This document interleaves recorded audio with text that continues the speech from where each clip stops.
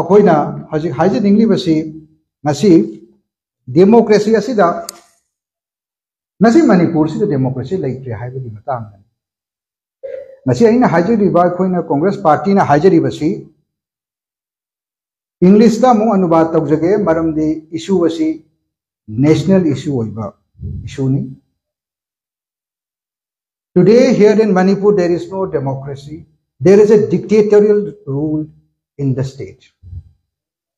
We have seen that senior editors, university and college professors, journalists, bloggers, many young people and common citizens were pulled up by the state police under the BJP regime, and some of them were slaves under National Security Act.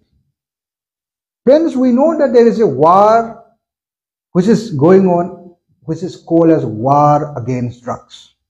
But this war against drugs is going on, but there is an absence of war against drug lords. We will like to know that who are the real owner or who are the real owners of these contraband drugs which are being nabbed by the state police. And these contraband drugs amount to thousands of crores or even hundreds of crores on daily basis.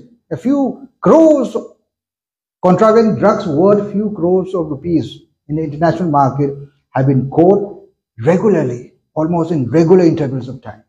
But unfortunately, there has been no war against drug lords.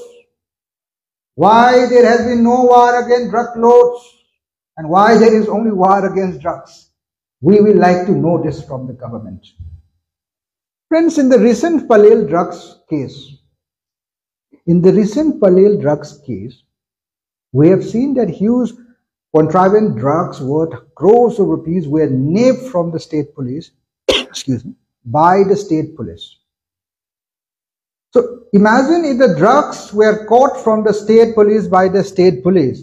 How can we expect that there will be a fair investigation if the Home Department is going to investigate into the matter? So since we want to have justice, we want to have a fair investigation into that. Therefore, we have demanded for a CBI inquiry into the matter. We demanded that CBI should investigate into the Palel drugs contraband case. But after the Congress demand for CBI, we have heard from the newspapers, we have heard from social media that there appears to be an FIR being falsely registered against our PCC president and MLA, Shri Chandra, an ex-candidate of Kaksing Assembly constituency, K.I.S. Kennedy. Excuse me. This registration of FIR against the state Congress, who is also an MLA, is a clear indication of scuttling freedom of speech and expression and freedom of movement under the current BJP regime. This act of present state government in the state shows that the incumbent